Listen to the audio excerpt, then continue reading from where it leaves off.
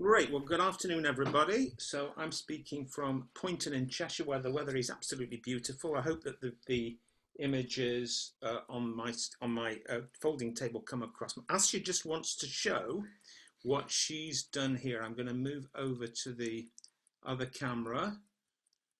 If you just give me a second, here she is, and she's going to show you what she's just done on the previous session. Whoa, look at those. Brilliant. So thank you very much, Lee, for excellent model. Whole family, Asya. That's amazing. What size paper is the baby one from? So 15, 7.5, 5. Wow. She's just a masochist. Super cute. Thank you, Asya. So I'm going back now to this. So this I seem to be zoomed in rather a lot, so I'm going to zoom out a bit. Okay, thank you, my darling. So this was Lee's session was quite a complicated one. So I'm going to give you a bit of breathing space by teaching possibly one or possibly two or possibly even three models. We'll see how we go. But the advantage here is that all of these designs, all of these, the folding is very straightforward. I hope it is anyway. So I've got two sheets of paper here, which is standard 15 centimeter origami paper.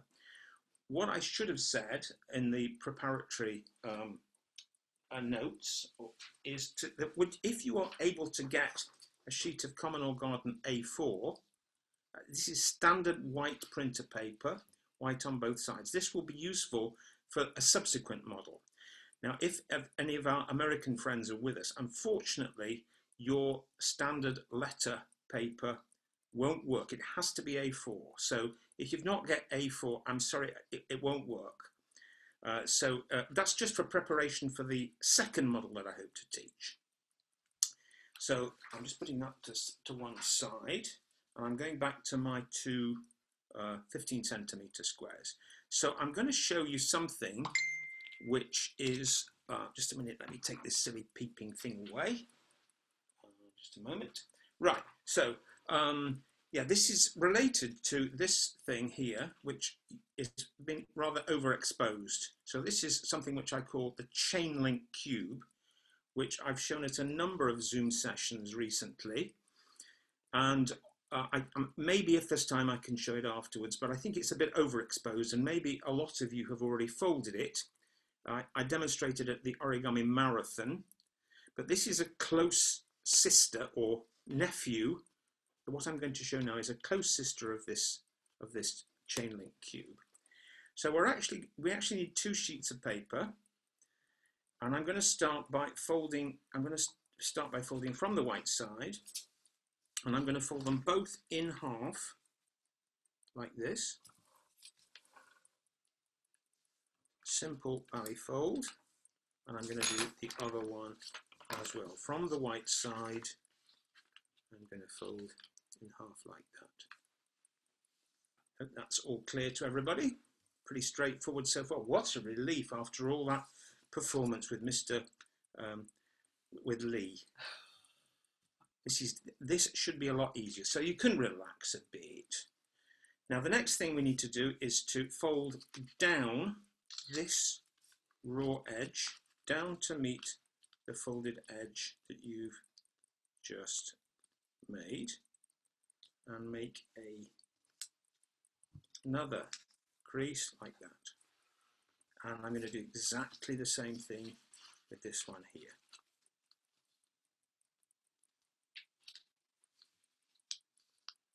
I didn't want to teach the chain link cube again because I'm rather bored of it. But it's a nice model, and this is, as I said, close relation. So I now need my cutting tool, which is either one of those or one of those. This one says British Origami Society on it. Now, this is quite a useful little gadget, but they're notoriously unreliable. So I'm actually going to resort to the primitive version, the Mark I cutting tool, which is a good old-fashioned table knife, which has a non-serrated edge. And this works every time. The famous envelope opener has a checkered history with me. They don't always work. So I'm going to resort to my Mark I cutting tool, and I'm actually going to cut along this last folded edge that we made here. I'm just going to go all the way along like that. And I'm going to put that remaining bit on one side, which we might need that later, depending on how things go. So there's one, and I'm going to do exactly the same with the other. If you want to use your envelope knife, if you haven't got a table knife with a non-serrated edge, well, that is just fine. So I'm going to take that and I'm going to put it on one side. So we've got actually two 4x1 rectangles, which are white and coloured on either side. So I'm just going to, I don't need that anymore for the time being. I'm putting that out of the way. Asya's just provided me, actually, I should point this to you. Based on Michael Lafosse's great class, which I thoroughly enjoyed, she's lent me one of her knitting needles to show where things are. So I'm keeping that beside me for a later stage. So the next thing I'm going to do is I'm just going to do one. The folding is exactly the same on both pieces. What I'm going to do is fold it in half, but I'm not going to crease all the way. I'm going to fold it in half like this, very softly, and I'm just going to make a tiny mark in the center of each of these creases. It's only a tiny mark so that we can locate the center point. Okay? So having done that, I'm going to look at, I'm going to use my knitting needle now. I'm excited. So there is the center point that I put in on one, and there is on the other. Okay? So I'm now going to fold, put away my knitting needle, because it rolls on the floor and I can't find it. So I'm going to move this lower edge and I'm going to make it touch this center point. Take your time. This is a geometric model. I should say that this is a 2-unit model. All the designs that I'm planning to teach today are 2-unit modules, 2-unit designs. And it's all very well, this unit origami, but it does get a bit painful when you have to fold 30 units or 60 units or however many you need. Now these are beauties because it only needs 2. So what a pleasure. I'm all for keeping things simple. So that's I've done with one. I've simply taken the 2 short raw edges to the center pinch mark. And I'm going to do the same thing over here. Having a bit of difficulty seeing my pinch actually, so I'm just going to reinforce it a tiny bit. So here we are. I'm going to do the same thing on this side. So far so good. Any problems, anybody? Please put in your Q&A if you're struggling. So on we go. I'm now going to repeat the process that we've just done by taking this short folded edge up to the center crease line. Well, it's not a crease line anymore, it's 2 other folded edges, raw edges in the center on either side.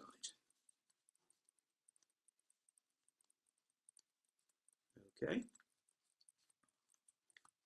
So for those of you who were at the marathon, you can see it's got a lot of common ground with the chain link cube that I made at the marathon. Maybe you can remember that. Okay, I'm going to do the same thing over here, folding in these 2 edges to the center crease line. Hope that's clear. Same thing over here. Pretty straightforward. What a relief. None of that, that Lee business of twisting and cutting and folding and all this business. Oh, this is straightforward stuff. So we've got 2 little square packets, and I'm now going to unfold the lot. I'm just going to make it a fraction darker because it's, oh, that's the wrong way. Make it a bit darker so that you can probably see the creases a bit more straightforwardly. So if I open both of these up, you can see I've got this curious U shape. And what I'm going to do now is fold in half with the long side to the long side. So I'm going to fold in half along the length of each of these units. and I'm going to coincide these edges exactly so that there is no white paper showing whatsoever, he said confidently, and failed. Okay, but that's the general idea, and I'm going to do the same thing with that one, this one over here. I'm folding over like this to cover up all the white paper.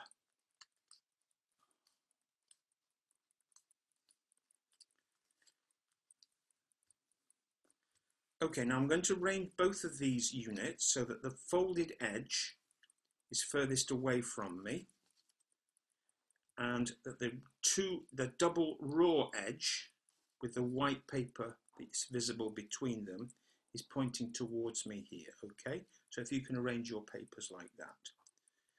Now what I'd like to do now is, I'm going to get me Lafosse folding, a knitting needle. Now then, I'd like you to look at this 1, 2, 3, this third square from the right, 1, 2, 3, and I'd like you to imagine, with all the force in your power, a diagonal which goes from the top left of that square to the bottom right. So the diagonal like that. This is the folded edge at the top. This is the double raw edge at the bottom. It's very important that you get the orientation right. And having imagined it, I would actually like you to make a valley fold, and it might be useful if you just pinched in the interior edge of that third square, just to reinforce it firmly so that you can make this fold accurately. So I'm going to take the upper folded edge down at 45 degrees, and I'm going to make it lie alongside that vertical mountain fold that we just pinched in. So that's what we've achieved. And we're going to do exactly the same thing on the other side. I'm going to just reinforce that 1, 2, 3 third square, the interior edge of that third square. I'm going to reinforce it with a mountain fold, just so that it's really clear and I know exactly where I'm going to fold. Same principle, I'm going to make a diagonal, but this time it goes from top right to bottom left. So it's a mirror image of the one that we've done there. So I'm going to fold that over like that. And we've got a thing that looks a bit like a bridge or an archway or something. Doesn't lie particularly flat, mine, which means I haven't done it very well. But that's the general principle. You see, I've got lots of kinks and things. Having done that, I'm going to do exactly the same thing on the other. So if you didn't quite understand the first time round, no problem, because we're going to do the same thing on here. So let's count in again. 1, 2, 3 squares from either end, and we want a diagonal which goes from on the right hand side of the strip. We need a valley fold or a diagonal which goes from the upper corner of this square, upper left corner, to the bottom right. So that means I'm just going to reinforce that crease so I know exactly where I'm folding to, and I'm folding this folded edge down to the interior edge of that third square. There's one, and I'm going to do exactly the same thing, mirror image on this side. In other words, the crease is going to go between those two corners there, and it's a valley fold, so I'm going to just pinch that in with thumb and forefinger in order to just locate it precisely. Okay, take your time because it's important that this is clean and crisp and that the creases are sharp because it's a geometric model. Okay, so having done that, we need to unfold both of these strips back to the horizontal shape like that. And we're going to make these diagonal folds into reverse folds. Rather than being a valley fold, it's going to be a inside reverse fold. So it's like this. And it means I'm going to have to change this upper mountain fold into a valley as I reverse fold the paper between the layers. Pretty straightforward. And you can see that the bit that's projecting downwards is now turned white by magic. Okay, and then we do the same thing on the other side. Be precise, please. I'm folding it in half first, then I'm going to fold it like that. Okay, so there's one done. And once again, I've got this bridge shape. And I'm going to repeat the whole performance on the other side too.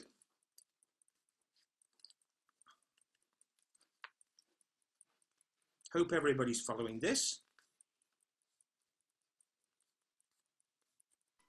Deafening silence, so I assume that everybody's right up to it. We're getting comments on knitting needles, Dave, Oh, really? but not on your folding. The knitting needle's the star of the show, really. The knitting, look, there's hundreds. She's given me hundreds to choose from. I'm absolutely totally confused, and I don't know which one to use. So I chose one and put all the others out of the way. So there we have our little curious archway things, or our bridges. Now what I'm going to do now is open up one side of this reverse fold so that this corner, knitting needle pointer, this corner here is going to fold over to touch the lower edge, and that's really the center of this central section here. And I'm going to do the same thing over here. Now with any luck, these two raw edges will touch one another exactly, and I'm going to do a bit of ironing. Absolutely right, Lee. Three-point ironing. Maximum heat and maximum steam is what's on my iron. Okay, then I'm going to turn over and I'm going to just rotate all this section over the other way. So I'm really reinforcing this crease in both directions. It's a bit like the traditional house that you probably made in your first steps in origami. So we've got this curious sort of flattened house shape, and we're going to repeat the whole performance on this piece here. So I'm taking over, I'm dividing these two reverse folds into two, I'm swinging them back and forth so that they stand at 90 degrees at right angles to the central section. I'm opening it up, and it's useful if you swing this over left and right. So I've got two units which look something like that. How does that look to you? How is everybody getting on? More or less so far so good? Pretty straightforward. Shall we ask if everyone's up to speed? I think so, and I'll have a drink of water while I'm at it.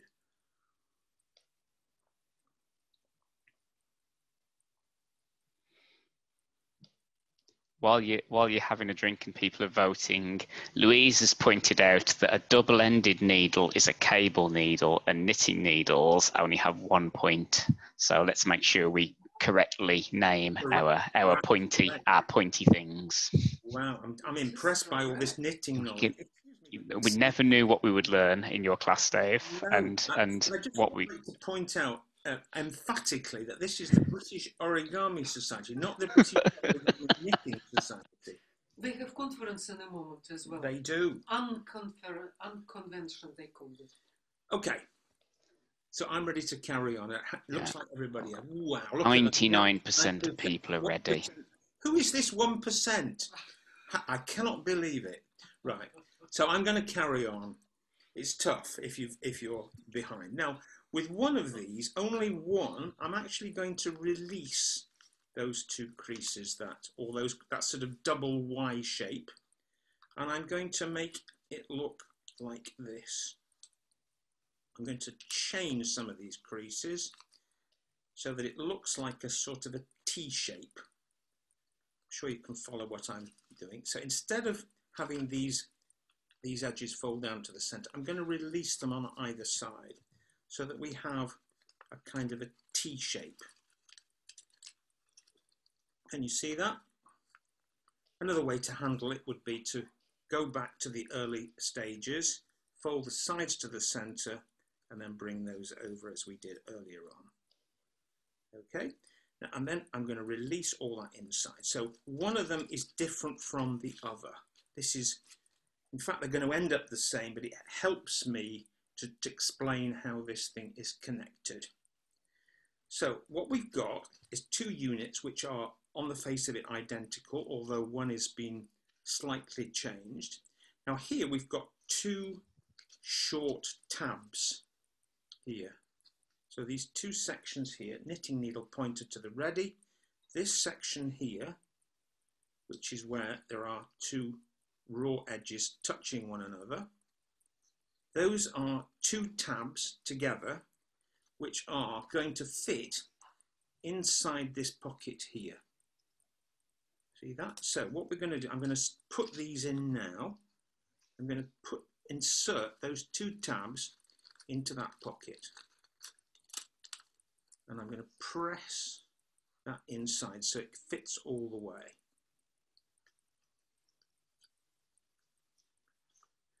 And then the logical thing now is you can see that here we've got a hole, which is the proportions of this hole are in fact 2 by 1, and this little section here is also 2 by 1. So we're going to slot that in to that pocket at either end and pinch them together like that. Shall I show that again? I'll show it again. I'm going to take it apart. So we have these two units which are folded identically, but one is slightly reorientated. I'm going to pinch those two ends together, and I'm going to put them together into that slot in the other half. And I'm going to just press it down as far as it will go. And at the same time, secondly, I'm going to insert those two flaps into this hole into which they neatly fit. So far so good. Now you can probably guess that the final move is just a question of reforming these diagonals here to hold everything in place.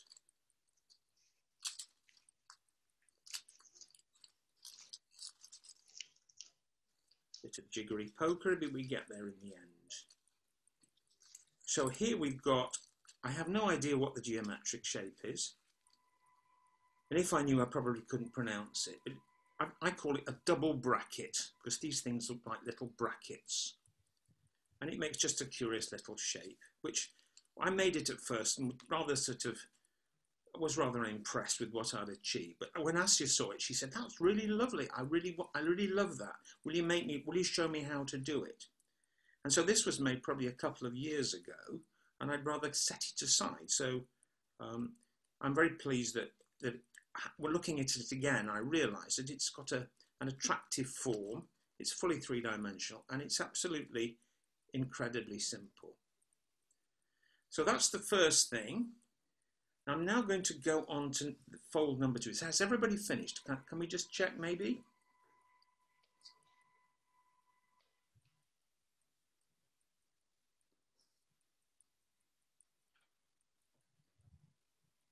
So another drink of water. This is actually water. It looks like gin, but it's not.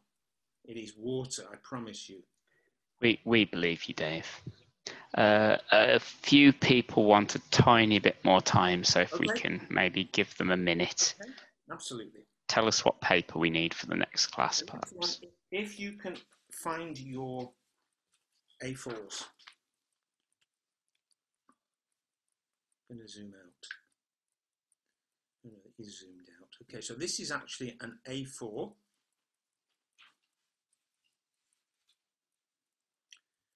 And I'm sorry to say it won't work with the American letter size. It has to be A4 for this to work.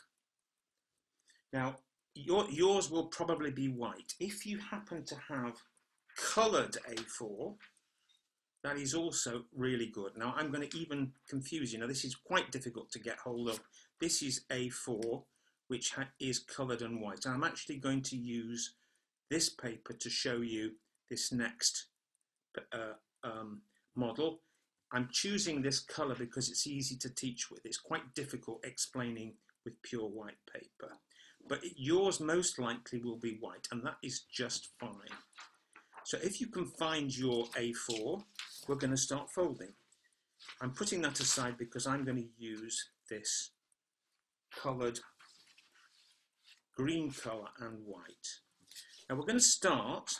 Dave, we've got one request to repeat the last move, and I know we've got a few people who haven't quite finished. So if you can just show that fitting together one more time. I think the last move is just where you put the 45 degrees back in, perhaps. Yeah. So back to this. So we've got these two units. One is with these 45-degree pieces folded in. This one here is unfolded, so it is simply the strip with the sides to the center and the sides to the center again, and then unfolded. So we have two units which are on the face of it identical, but in fact they're slightly reorientated. Part of this has been unfolded. So this is the one that hasn't been unfolded. This has still got these 45-degree creases in. This one has been partially unfolded. And here you'll see that there are two ends of the strip. It goes around in a curious T shape. And the two ends, the two raw edges, the short raw edges, are actually clustered together. They're held together. And I'm going to turn that round. I'm going to insert those in between the two layers of the other unit and push them all the way. Then it seems logical, and it is logical, and it's the right thing to do, to push these things inside as well. So I folded these remaining ends into the rectangular hole into which they fit perfectly. Does that make sense now? I hope so. And then I'm going to finish it off by just replacing these four 45-degree creases at either end.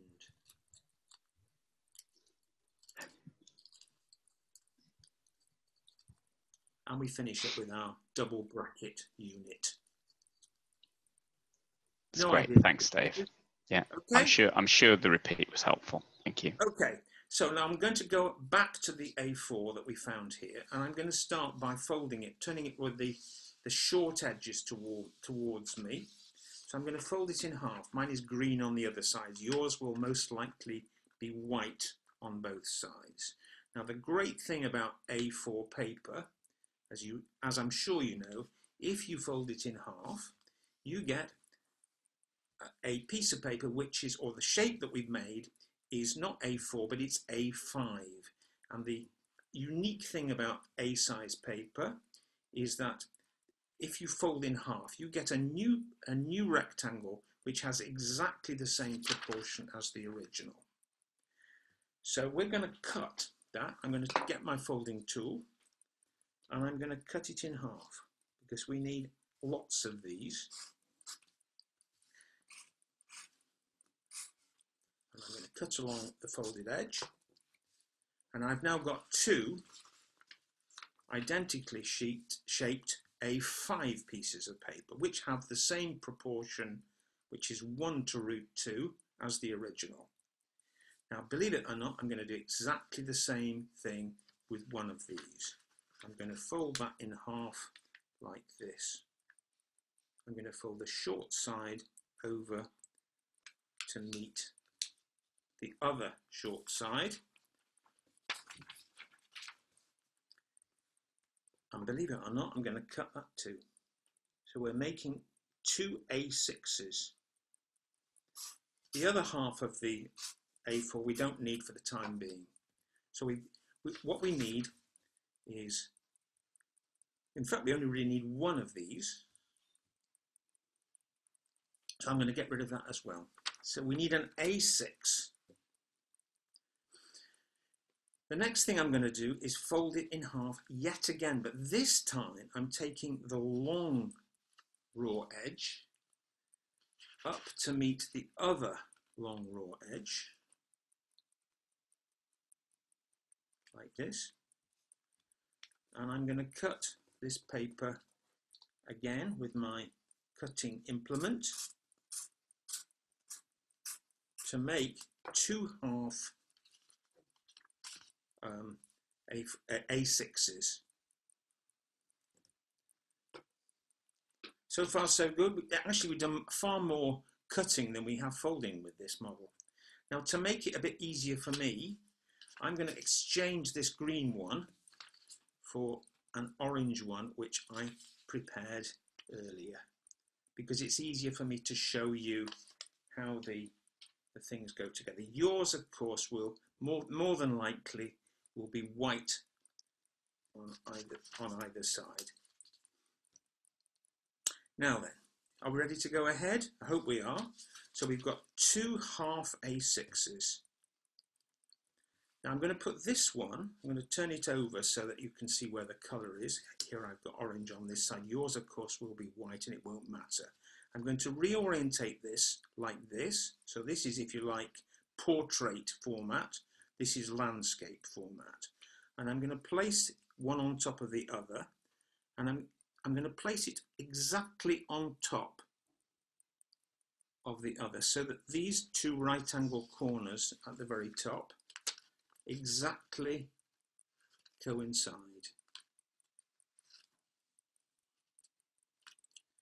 Somehow you have to hold them together. They tend to stray apart, but don't let them. Show this paper who is the boss.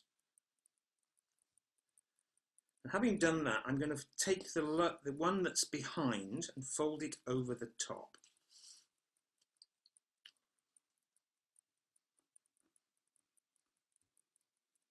And I'm going to turn over just to check that everything is still lying where it should be. In other words, all these edges are folding back on each other, and that this right angle corner is square and neat and tidy. And having done that, I've got one short section here and one long section here. And I'm going to take this long section and I'm going to fold it over so that we've got a kind of a V shape. Once again, I'm going to turn over before I put the crease in firmly to make sure everything is lying neatly. So we've got two, in my case there are two different colours because it makes it easier for me to teach. So here I've got a short rectangle which I'm actually going to fold in half, and I'm going to fold this raw edge down to touch the edge of the other section. I'm going to make a crease there. And guess what? I'm going to do exactly the same on this side and fold this down to meet the other. So we've now got a V shape which has, in fact, very short arms here. I hope that's clear, and if you'd like me to repeat it, I can do. I'll repeat it again. So let's start again, just to make sure that you're right. So to begin with, I'm going to take one of these and I'm going to put it exactly over the other in this landscape portrait arrangement. So this is portrait, this is landscape. So the one that is behind, I'm going to fold over the front, and I'm going to turn over, and I'm going to bring this longer strip from behind and fold it over. Next, I'm going to fold this short edge to meet that vertical. Then I'm going to turn over, and I'm going to repeat the process on the other side. So I hope that's okay. Lee, would you like to check if everybody's understood, please?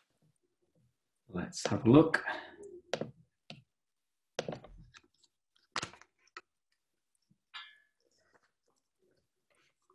Another drink of gin. Oh, sorry, water.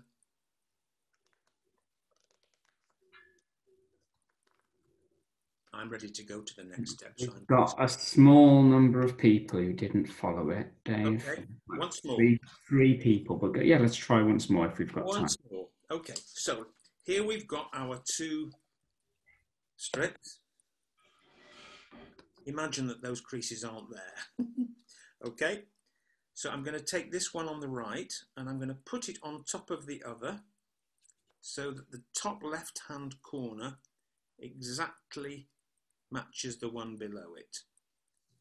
So this one is landscape, this is portrait.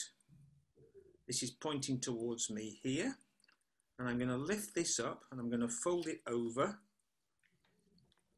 like that. Then I'm going to lift it off the table, turn it over. I'm going to make this section here, which is longer than the other one, fold that over the central section. Got a short corner here, short edge here, which I'm going to fold up to this line. And then if I turn over, this meets the other. Hope that's now clear. I'm going to move on a bit. Okay, so I'm now going to separate these two and unfold them. And I just want to check that everybody's looks more or less the same. So if you look at these two strips here, we've got, where's my pointer? I've lost my pointer. Oh, there it is.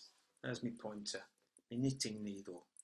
Right, so this top section here is a square. It must be because we started by putting one section over the other. And here, oh, I've got another square here. Then we've got another rectangular section here and here. And then there's another little short rectangular section at the bottom. So if we turn over the other way, in my case, you can see the two different sides. And we've got two mountain folds visible on each strip. Here's a mountain fold, here's a mountain fold, mountain fold, mountain fold. Here is a square, here is a square. So arrange it so the two squares are at the top and the two mountain folds are poking up towards you.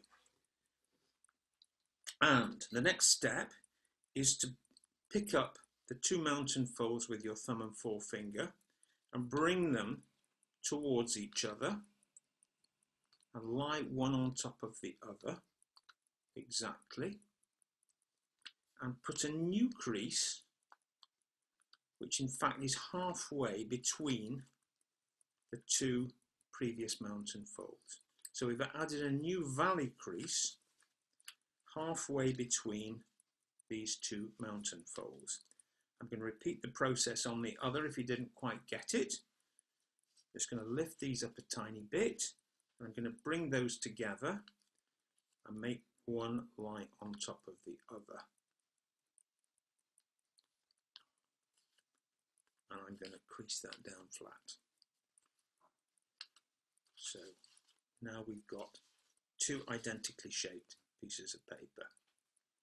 And they've got mountain, valley, mountain, a square at the top and a funny little short rectangle at the bottom.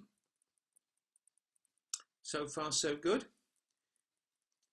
Right, so I'm going to move on and just look at this one on the left. And I hit this, we must make sure that the orientation of the paper is correct. So this must be a mountain, also a mountain with a valley in the middle. Not that way up, we want the two mountains facing us this way. Now what I'm going to do with, and I'll show you where I'm going with my brand new pointer, which keeps rolling off the table, I'm going to make a new mountain fold, which goes from the upper left corner of this rectangle here, and it traces down to touch the bottom right-hand corner over here. So I'm going to pick the paper off the table, and I'm going to start just bending it apart so that either end of the new mountain fold that I'm going to put in is visible. and I'm going to start squeezing it, just softly to begin with, checking that the crease that I'm putting in is going to end at that corner there. So we're making a mountain fold from there to there, softly to begin with, and we can roll it round. If you have both ends of the intended crease in sight, then it's easy to put the crease in. I should point out that this is not bisecting that angle. It's a crease which runs from this corner to that one, so it cannot be 45 degrees. What angle it is, I've absolutely no idea, but it's certainly not 45 degrees. So when I'm happy that that crease is running from corner to corner, I'm going to squeeze it in. And I'm going to make it sharp. Okay, then I'm going to undo it, and I'm going to make another diagonal of this rectangular area. So the crease will start from, in this time, the bottom left, and it will run towards the right at about 1:30 to that corner there. And the same principle applies. I'm just going to start by bending this rectangular area in half, just rolling the paper round, making sure I can see both ends of the crease, or where the crease is going to run, both of the reference points, which are the beginning and end of the crease, and I'm going to squeeze it in, just correcting as I go to make sure that the diagonal runs correctly. Not a 45-degree diagonal, it's a diagonal of this rectangle. Okay, so you can see that we've formed a sort of water bomb base, and you see it's already trying to collapse. So having done it on one of the pieces, I'm going to repeat the process on the other, after I've just had another drink of water. Okay, so let's look at this one. Here is our square at the bottom, in this case. Here's the short rectangle at the top. And here is our rectangular area, which has a valley fold in the middle. Make sure you've got mountain here, valley in the middle. And I'm going to trace a new mountain fold, which goes from the top left to the bottom right of this rectangular section. So I'm lifting the paper off the table. I'm rolling it round softly to begin with, having in view both ends of the new diagonal that I'm creasing. I'm turning the paper around so I can make sure I see. Sometimes not easy to see exactly where the crease line ends. And when I'm happy that the crease is going in the right direction, I'm squeezing it flat.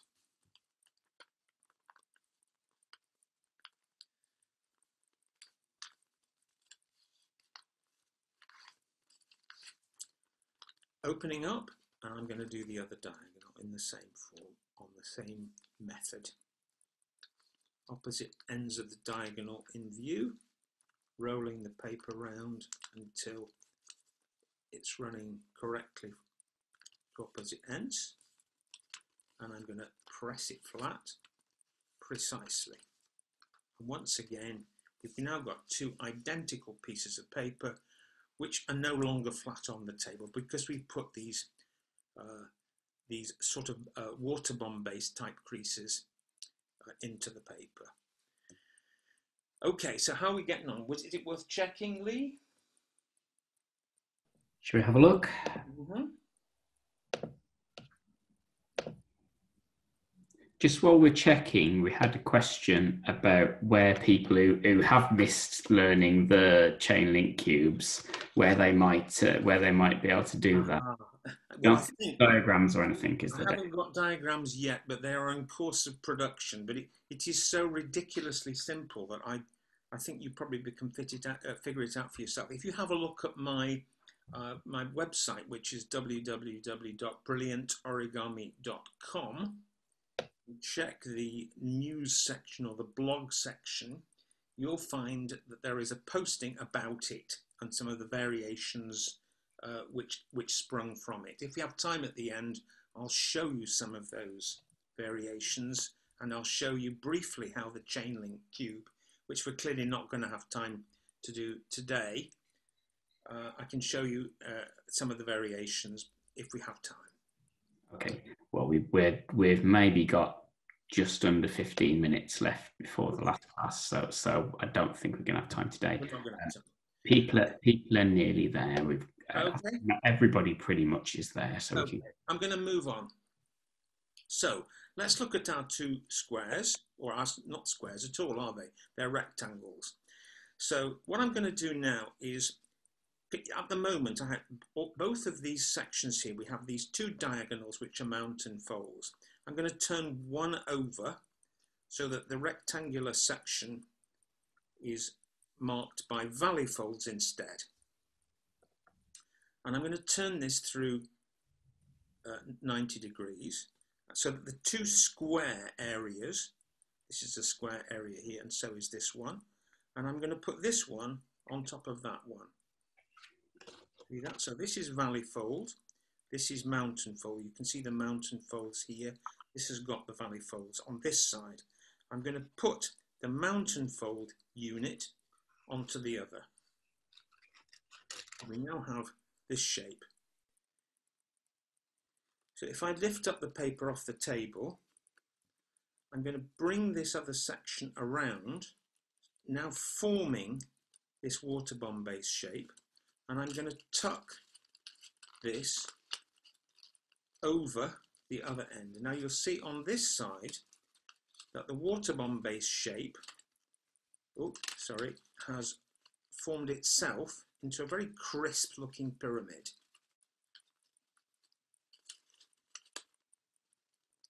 And you can probably guess that we repeat the process with the other side.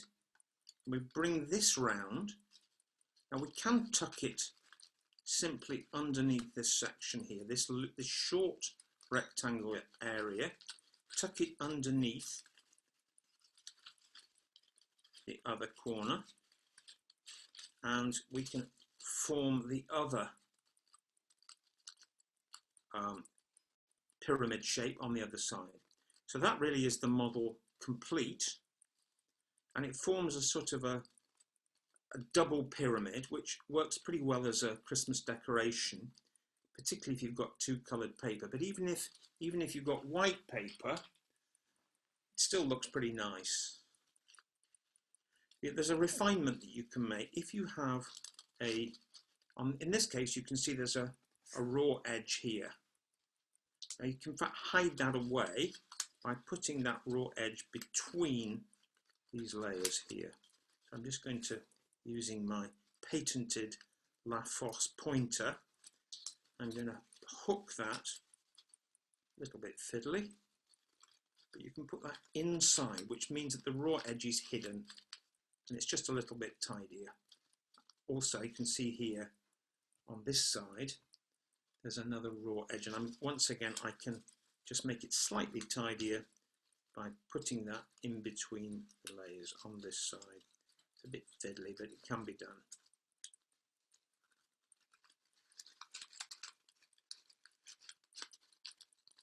So this is a form that I like very, very much because it uses this wonderful proportion of the A4, or the if you make the diagonals of an A4, I'm just demonstrating this, you don't have to do it.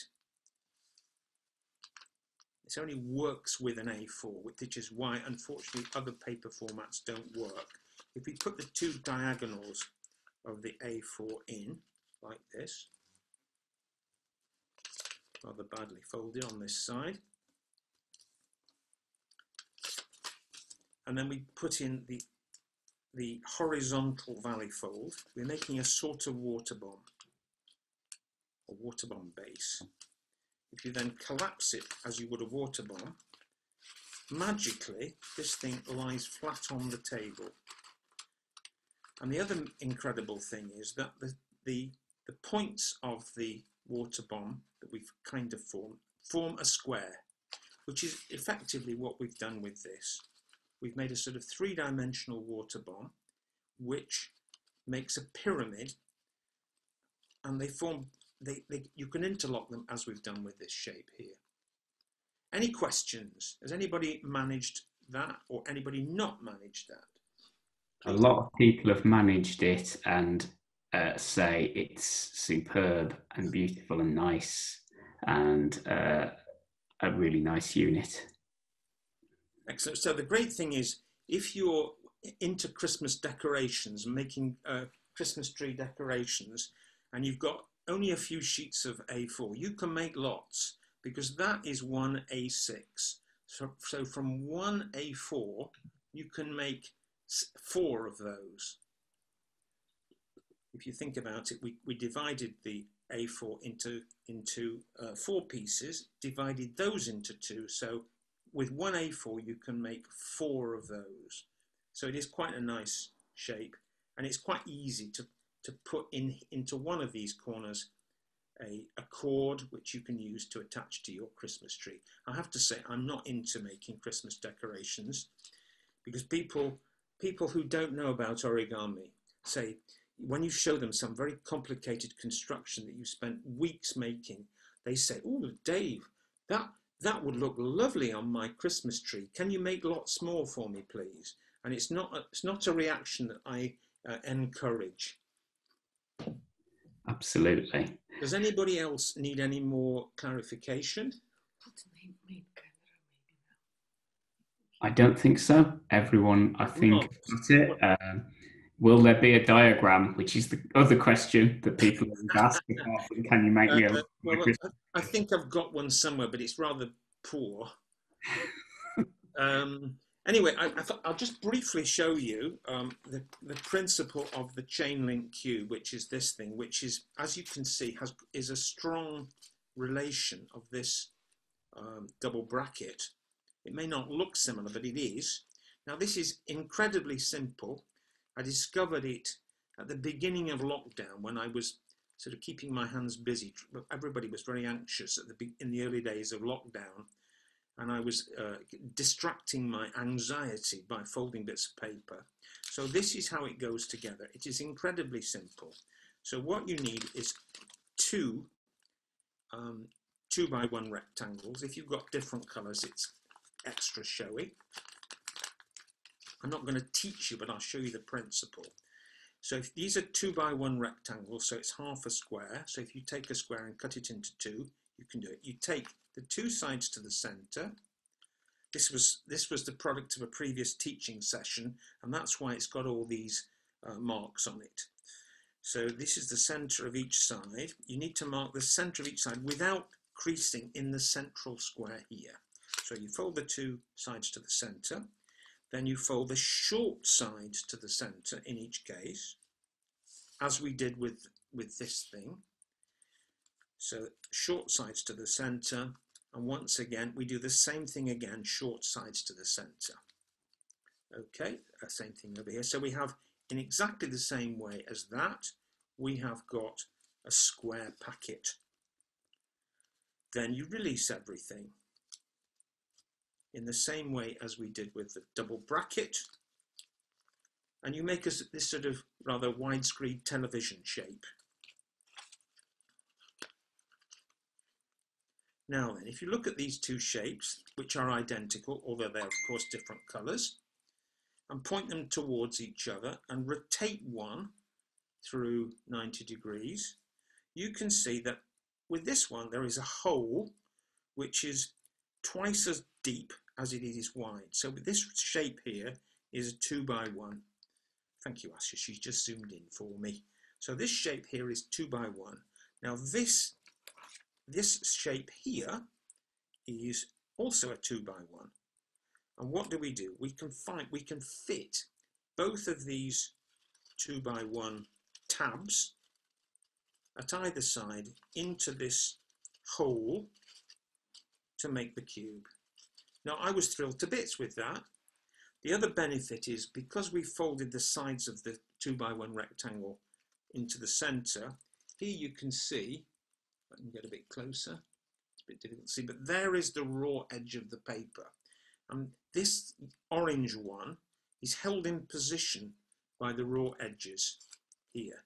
And it's got a sort of natural tension, and it makes a most unusual cube shape. Now there's a lot of things you can do with that.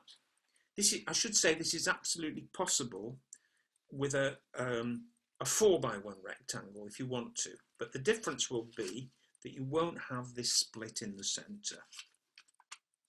Okay, but you can make a string of these things. You can connect all of these units, are 4x1 rectangles, and you can connect them into a sort of a chain like this. Without folding, it's not doorways, it's just strip. It's a strip, yeah. And you can carry on making ad infinitum, making all these shapes. But more than that, you can also build a sort of, make a sort of Lego system with lots of them. So you can connect lots of these chain link cubes together. So here is a chain link cube, much the same as that, with the same colors for each unit. Now if you take the same unit,